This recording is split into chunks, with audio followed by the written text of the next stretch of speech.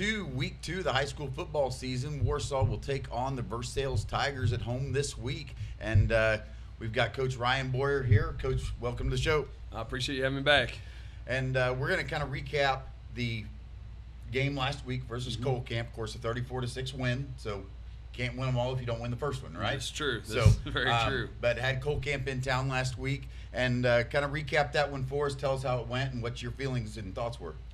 Overall, we were very pleased. When you have your week 1 game there, you have a lot of unknowns, and had some kids step up and playing some positions, and we just across the board, the way our older kids led, and then our younger kids stepped up. It was a great team win. You know, if you kind of go through the game, you could call it a little bit of a slow start, but again, some of the nerves and but things no like slower that. than you would expect in week 1. Exactly. So and of course, like you said, a couple kids playing in some spots that they hadn't been. Yep. Couple new offensive guards. Yep.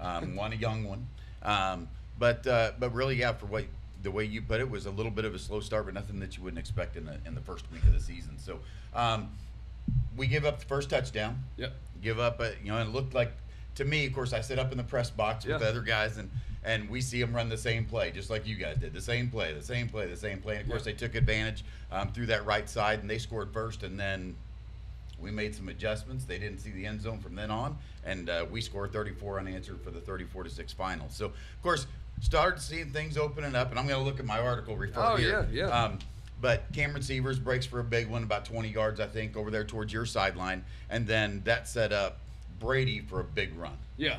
And it was, they had that opening drive, and like we told our kids, they came out and run some middle line option, and that's something they've never shown before. And right. that's the beauty of week 1. They didn't show jamboree, and so, like I said, made some adjustments. And I think Coach Miller made that comment. This isn't what we practiced for all yes, week, right? Yes. So. And then they got us with their counter a little bit, and same deal, just out of a different formation. So, great job there. And yeah, that opening drive, we had a holding penalty, kind of killed the momentum, but then Severs, broke that run, and then Brady settled in, and in the passing attack, we knew it was going to hit. It was just our timing was a little bit off, and our spacing with our receivers was a little bit off. Right, and that's where we saw two.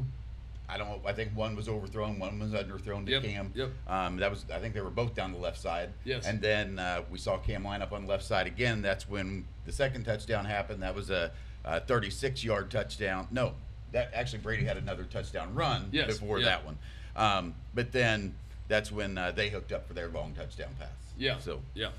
So that made it. That was a 42-yard touchdown. Made it 20-6. And then we had a newcomer step in and make a big play on the defensive side to get the ball back in our hands. Yeah, Nate Banfield. This is his first varsity start, sophomore year here, filling in for James Kellner for us, and he's done a great job, and we're kind of rotating those guys. One, to keep them fresh, but two, also just to be able to coach them up throughout.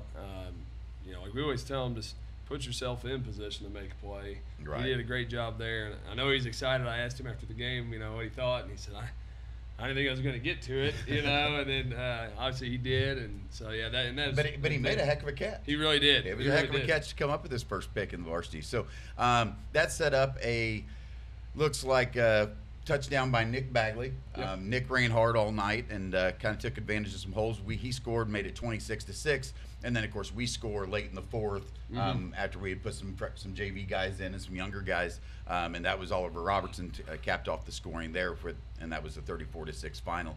That drive there was actually set up by a couple nice runs by Ty Williams. One was really nice again. It got called back by a penalty, but anyway, 34-6. Slavens finished 160 yards on the ground, had 19 rushes, 2 touchdowns. Bagley also 104 yards, so that's encouraging. You got 2 backs out of the backfield that are running for 100 yards, and I think he did that on just 11 carries, so his average kind of looks pretty good right now early in the season. And then, of course, Williams had 29, and then a couple others followed there. Slavens, of course, just completed 2 passes. I'm sure you want to see that improved upon as the season goes, and maybe trying to find some different targets other than Severs, because I'm sure the more videos out, more coaches see that, right? So hopefully that opens up some opportunities for Tayton or Grant Chapman or whoever else is out there. Looking here on the defensive side, a big night from Garrett McGann. Yeah, Garrett did a great job. Some of that was the way they were blocking that option, but he's a big guy. But a lot of times you don't think when you have somebody 260, 270 pounds out there, but his feet are great.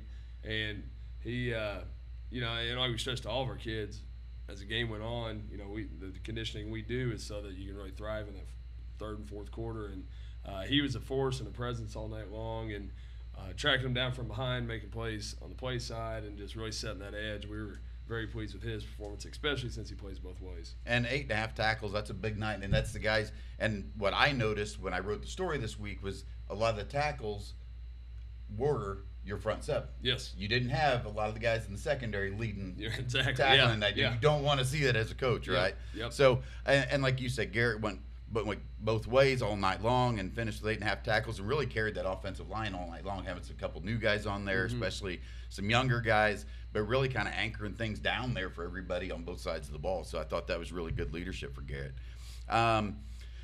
Let's see. Coaches made some adjustments at halftime.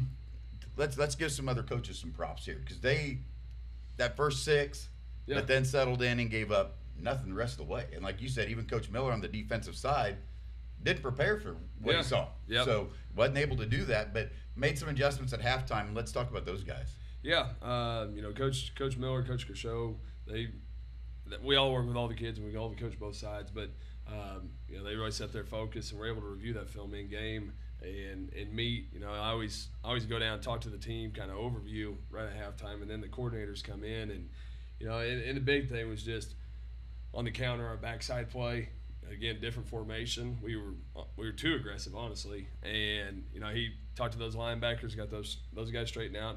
We show with our backside DNs, and then just with that midline, understanding space. We always cover that option stuff during camp, but again, going into this week, they literally never shown it, and so it was a quick recap and just get those guys settled down and understand what they're seeing. And like I said, fortunately, our guys as a whole up front were getting it done, and we didn't have to rely so much on our secondary to be making a ton of tackles and plays like that. And then, Coach Morrison came in, and big thing with him, Coach Parker on the offensive side was it's more so just settling down. And we saw it when we watched film. We were there. We were either running by some blocks or we give Brady a hard time sometimes. He gets so excited on a pass that he pretty sure it's going to be a touchdown, and he may overthrow it a little bit, and we saw that a couple times. But again, some kinks that you hope they work out after that first week. Without a doubt.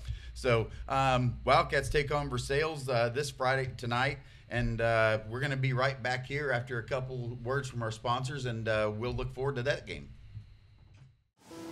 Hi, I'm Luke Beeman with Reese Nichols Golden Key Realty. We're located north of Warsaw on Highway 65. We have 14 real estate agents with 275 combined real estate years of experience.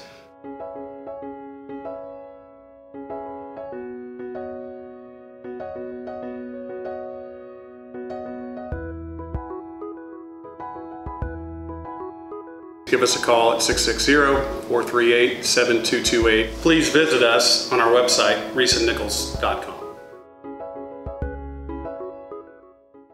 All right, and we're back for the Coaches Show, Week 2, lining up here for the Wildcats versus the Versailles Tigers. Going to host them tonight.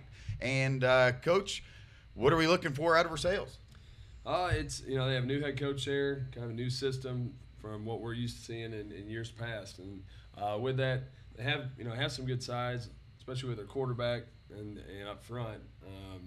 But again, with it being new, they're going to try to spread us out a little bit more, 2 wide, 5 wide, things like that. And then defensively, you don't see every week a 3-3 stack. So with that, you have to make some adjustments interior. But they're coming off a week 1 win, and I know they're excited about that, have some momentum. So they kind of had to pull that one out at the end. I think it was 21-14 or something like that over Knob Noster, I think. Yeah, yep, and it was a back and forth game. And both those teams having new coaches, you can kind of tell they're just filling each other out, and a lot of momentum shifts and things like that. And so, yeah, we're excited for them. And our big stress to our guys is let's learn from week 1, but week 1's over, now we're on to week 2 here. Yeah, get into the 24-hour rule. You get to enjoy that one through Saturday. Yep. Sunday, it's film time. 100%. So I'm sure that's what they've been doing for us. Offensively, we saw a really nice ground attack last week from the Wildcats, and then saw Brady take advantage of a couple passes through the air. How do we look to maybe attack a 3-3 stack?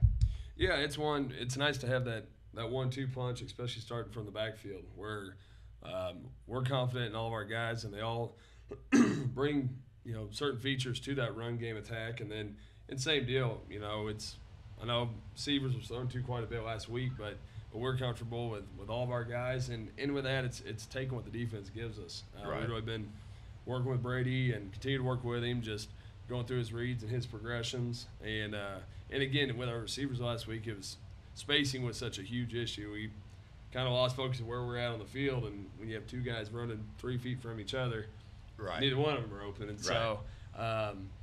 so it's one. Our guys. Of course, the have done ground good with game it. always opens up the air. Oh, without a doubt. So Without if you can a get doubt. that established early, that opens up a lot more opportunities for Brady and those guys on the outside. Yeah. So offensively, what do we expect to see? We expect them to spread it out on us a little bit, maybe Yep. challenge some of our defensive backs. They probably know we've got a couple younger guys out there too. Oh, yeah. And you look for them to take advantage. They know, they see our rosters just like we do theirs. So defensively, what kind of adjustments do we make? With that, it's just, where we told our secondary, hey, last week, I think Cole came through the ball 5 times. So this week, they're probably going And to I think we picked off 2 of the two of 5. them. Yeah, 2 of the 5. So if you want to keep that percentage, that would be great.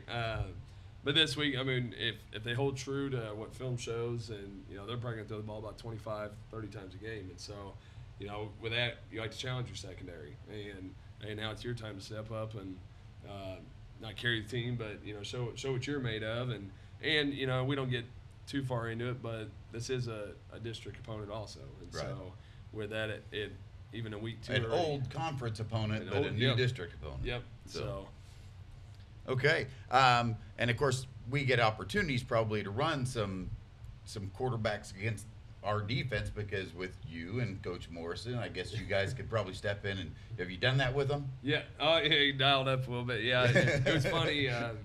Coach Barry and Coach Payette stopped by practice not too long ago. They just both happened to be around, and as I joked with them, I said, we have these like design blocking plays for this quarterback. I said, hey, we gave you option. You always had the option, and Right. which obviously, we're always grateful for. But yeah, we got a kick out of that. I'll bet so. So Wildcats host the Versailles Tigers tonight, 7:00 kickoff at Randy Morrow Field. And should be a lot nicer night. Yeah. Last week was a little bit on the toasty side, but I think they're only looking low 80s. So Yeah, regular. probably that game time sticking for the 7:00 time. 7 o'clock slot. time, yep. 7:00 kickoff at Randy Morrow Field tonight. What else can we expect? I know we got tailgates going on, got some sponsors there. Yep. A lot of stuff going on. Yes. Again, for our quarterback club members, we have our tailgate in our high school cafeteria. I know it went well last week. This week it is H&C Plumbing, BA Supply, and I want to say it wrong, Little Miss Truman Lake. Truman Lake. Shay Sherrill. Shay Sherrill, yes. They're our sponsors this week. We're always grateful for that. All of our middle school and high school kids are selling the Wildcat cards. I know people in the community really enjoy those. So. And some really good discounts on those. Yes, they really are. So we've bought one here. Yeah. We have ours purchased, and a lot of good discounts there. So if you're interested in one of those, you can contact any coaching staff. You can contact any football player, and you can find them on social media and stuff like that too. Kind of holler and say, hey, I need my discount card, and somebody will get in touch with you. So a lot of good discounts from area merchants there. And then also, of course, concession stands are out there, but also we talk about the Booster Club a lot. And, Yep. and we can't give those girls or guys, everybody that pitches in, enough credit. But I know they've got a lot of nice new apparel, a lot of nice new spirit items. Yep. They've got their membership drive going on right now. If you haven't gotten to be a member yet, Yeah. they're open out there. You can do all For this sure. Friday night. Yes. No, it's neat, and like I said, last weekend was an example. It carried over to Saturday. We had our youth guys out there for a big jamboree, and Booster Club even contributes there with the concession stands, and so it goes beyond just what we do on Friday nights. Right. Yeah, and speaking of those youth guys, I'm going to give them a little prop Yep, here. yep. They're off this week. Of course, they aren't going to play Labor Day weekend, and us coaches appreciate that. Yep. But they'll kick off next week. I think all those guys go down to Skyline. Of course, the Flag Kids go up to Sedalia and play Yep. in their league. So I think numbers there are great. I Oh, think yeah. that 30-some. I think they got 2 teams, first and second graders at flag, and then They I do. think at the 3rd and 4th grade they've got like almost 35 kids out. Right. And then at the 5th and 6th grade, I think they've got 26 or 7 kids out. So numbers are good. It so, is. So everything's It is. looking up It's here. great to see. So a lot of good stuff going on with the program, and we're going to update the crowd here real quick. Just you mentioned James Kellner earlier.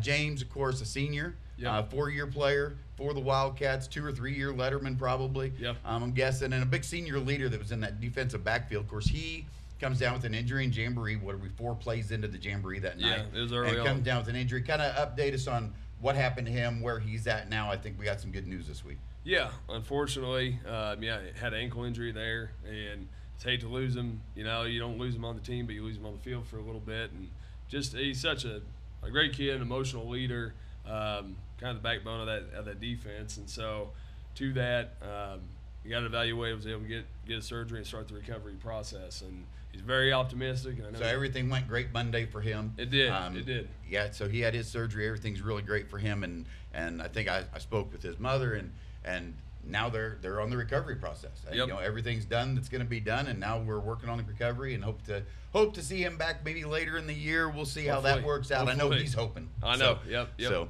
all right. So Wildcats versus Sales Tigers, Rainy Mar Field, 7 o'clock kickoff, and we thank you for tuning in and hope to see you tonight. This has been a BCE TV production. Thank you for watching.